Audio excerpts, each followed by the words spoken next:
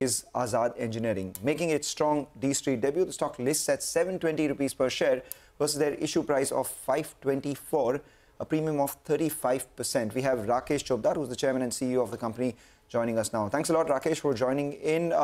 Congratulations on this stellar listing. I remember both Hormaz and I had a conversation with you about the nature of your business and what you do just a few days ago when your IPO opened for subscription itself. And this morning, we were once again, reading the DRHP, and because both of us are also big fans of cricket, the Master Blaster, etc., something that piqued our curiosity. Among all the shares that you issued in, the pre-IPO, there was VVS Lakshman, there was Saina Nehwal, there was Nikhat Zareen, there was Sachin Tendulkar as well. What was really interesting is that while all the others were given shares at around 6,500 odd rupees or 6,845 odd rupees, Sachin Tendulkar was given these shares at 3,423 rupees itself. What was the reason? Because, shares before and shares after were all given upwards of 6,000. So is the Master Blaster also a good master negotiator, or was it just your fanboy moment for Sachin? Thank you so much. So first of all, good morning everyone. Myself Rakesh Chopdar, I'm the chairman and CEO at Azad Engineering. Very, very proud and momentous day today. We got listed, and that was really a moment for us, all of us, the entire team, the entire family, entire thing, and we could see some upward coming up, and honestly it was a very, very it's full of excitement at the moment. Yeah. So on the question, what you're asking on the thing is like the team what you mentioned, they just moved in as a regular investors, and it was a board's decision, and moreover when we talk about Sachin, so Mr. Sachin was, we spoke a bit before, I mean the timing wise, though the transaction happened that time, but the deal was, the discussion was done a bit before than rest of them. So that's something behind it. So basically the timing was, his timing was good on that. You all locked the price and the allotment happened at the price that was pre-decided. Is that correct? All right. Yeah, because that's exactly what we were wondering, what would Sachin have brought for him to get these shares at a 50% discount, Hormaz? Well, he's made a 7x return on his investment so far. He's not a selling shareholder, so he's very much in the money. And well, Rakesh, good morning. Thanks a lot for joining in, and many congratulations on your listing. Now that you've become a public company, and fanboy movement aside, now let's get to numbers. Yes. With FY24, the first half done, the second half almost done now as well, with the third quarter out of the way. Can you share some numbers now that you have gone public? What is the revenue margin guidance that you are expecting to do? Is that 30 to 32% margin range feasible for the rest of the year? Yeah. What is the revenue and margin guidance you project?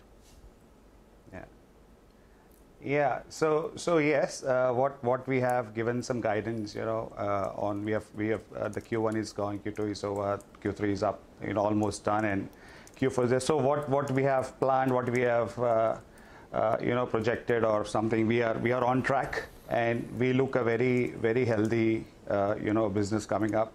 As Azad has finished his 15 years of gestation period, it's a very tough time which we have got, and the business what we are in and the product line what we are in is quite niche, and the entry barriers are very tough, and it usually takes this time what Azad could come.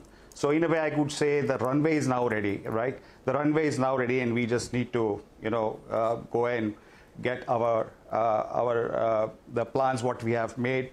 And the numbers what we are giving as guidance are definitely yes. On the percentage wise, I think it will be very reasonable percentage growth what Azad is going to witness going forward. Could you quantify reasonable? What according to you is reasonable, given it's a niche industry and the growth prospects are high? Yeah, see, we have already have a planning of between 25–30% is definitely yes, and I wish we can deliver more than that. But that's the plan and what we have really seen in it. What constrains you? Just wanted to understand, 25 to 35% growth is what you can see. But, for you to be able to continue with this growth, what is it that you will have to do? Is it that something you'll have to increase your capacity, increase your geographic locations? What is the constraint to growth according to you? Yeah, I'll just take a few minutes on this because it's quite interesting. On the business, as we say, it's niche, right? And it's quite niche. And in terms of in the engineering, it's because very high complex, very highly engineered product, right? And these are, when we say it's life critical, when we say it's mission critical, yes, there are. And the period it takes to get the approvals, the qualification gets you approvals. And these qualifications, it takes its own time and there is no shortcuts to that. As we mentioned, these are directly related to when we say life critical and mission critical parts. So if you have those approvals now, and if you talk about the market share or you talk about the TAM, it's a huge TAM. That huge TAM will be only accessible to you once you have the approvals. Now our approvals are there, but what about the capacity? So Azad is at such a beautiful junction at the moment, is we have finished the qualifications, we have almost all the approvals, and the TAM is so large. Competition, we compete with China, we compete with Europe, Japan, America, and that's where it's in such a great shape and great position that it's just what we have to increase is the capacity, which we have already planned. The factories in the making, it's well planned, and it's just the increasing of the capacity. So based on your manufacturing, you have 2 manufacturing facilities in the pipeline, and you are saying that the company's capacity shall increase by 8.5x. What is the capex that you are envisaging for this, and by when does this capacity come on stream? Because correct me if I'm wrong, currently only one of your facilities is operational. So by when do the other 2 that are in the pipeline get on stream, and when do they start supplying to your clients? See, now the plan is such, like the current capacity, the current facility, the current everything what is currently today is good till FY25. We do not have to invest much now, and we do not have to do any kind of things till FY25. The new facility which is coming up will be an incremental sales from FY26. So that's good buffer we have got, and this is just a phase 1 because the plans are quite massive. So this facility is 8.5x is only the phase 1. Like again, that facility is divided phase 1, phase 2. Then there is one more piece of, it's around 170,000 square meters.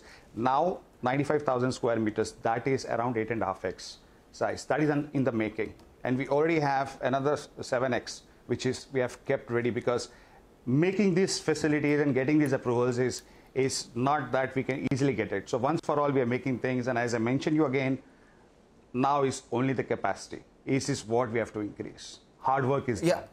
This is just the capacity. We get that, Rakesh. If you could give us a sense, now, basis the numbers that you're talking about, 25 to 30% growth over the next couple of years, and the capacity that you have currently is sufficient till FY25. That tells you that you can do about 400 crore worth revenue up until FY25 basis your current capacity, right? FY25, yeah, it's 400 plus, yes. Okay, a little over 400, say 450 crores. 400, 450 crores. Would that be reasonable?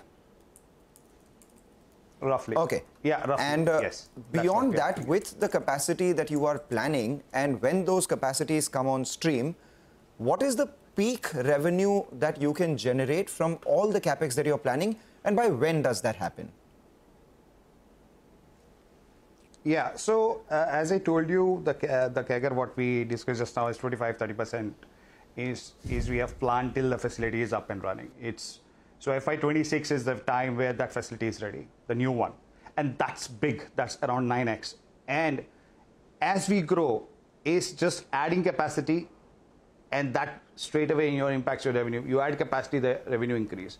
So it's a very strategic decision with the orders we have, or the customers what we have, and the strategic discussions we have, because we are a grow partner to our customers. We are a strategic a partner to the customer.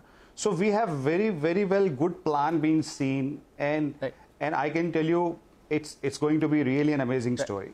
Right. One quick question, Rakesh, due to paucity of time, I just need one quick answer from you. What is your current order book, and by what do you see that growing into coming FY25?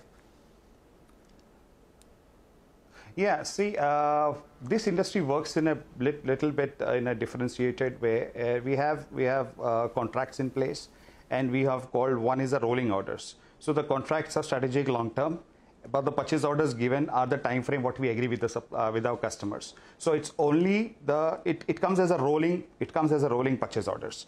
So those rolling purchase orders amount from between 350 crores is again the capacity what we have between 300 350 crores. I don't have the right number at the moment in my head. Right. So this is where the numbers keep rolling up, and as you increase the capacity, this rolling numbers will increase. All right, we get that. And typically it's 3 to 4 times asset turnover basis your investment? No, currently we are looking at around 1.7, 1.8 is asset turn what we are looking at the currently. Okay, 1.7 to 1.8x asset turnover over the capex that you're building. And gradually increasing, of course. All right, we take that point. Thank you. Wish you good luck and all the best. We will keep speaking to you quarterly now that you're listed. Take a short break, come back. All bulls blazing in the markets as we speak.